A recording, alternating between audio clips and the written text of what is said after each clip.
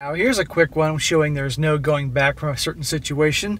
Title: I, a 32-year-old male, found that my wife, a 31-year-old female, slept with my brother before I met her.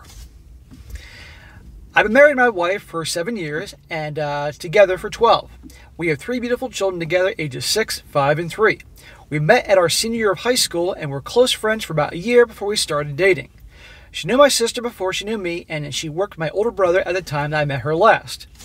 Interesting, they were friends for a year before they got together, like close friends. Sounds like maybe he was that guy that listened to all her problems. I don't know.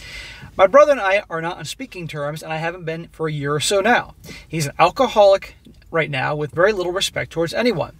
We saw each other a few days ago because we celebrated Easter with our parents on an earlier date. My brother actually showed up, surprisingly, but was very intoxicated. We got into a very heated argument which involved us screaming and saying very rude things. Then he shouted out, "That's why I effed your wife." He ended up leaving, and my wife confessed to me that before she met me, she got super drunk at a party and tried E for the first time, and they hooked up. But it was only once. Wife, I don't care if it was once or 150 times. You effed my brother, and you neglected to mention that to me before we started dating, let alone before you married me. That's a problem. She was very apologetic and even started to cry. Of course she cried. Her reasoning was not telling me was in the beginning she thought it was unnecessary because she didn't expect us to become so serious. Bullshit. And then she decided it was better to keep it a secret because she loved me so much. If she loved you so much, she would have told you. She must have really liked the brother's sausage, thinking that the other brother might be just as good in the sack.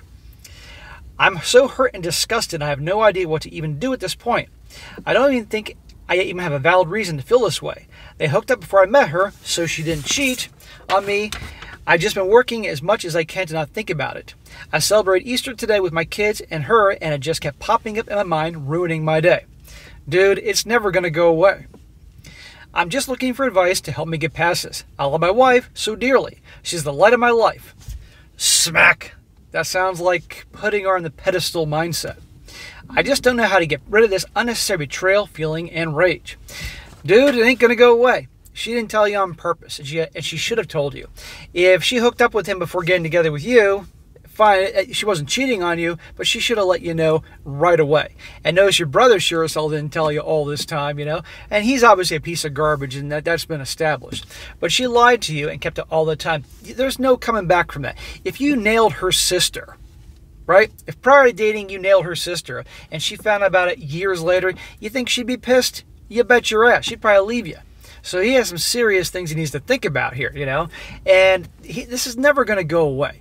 And it'd be one thing if, I don't know, no matter what, whether the brother and him had a good relationship or an awful one like here, it's still a bad situation. But he's always going to imagine that. The brother's always going to have that over him, and he needs to really start thinking about his future.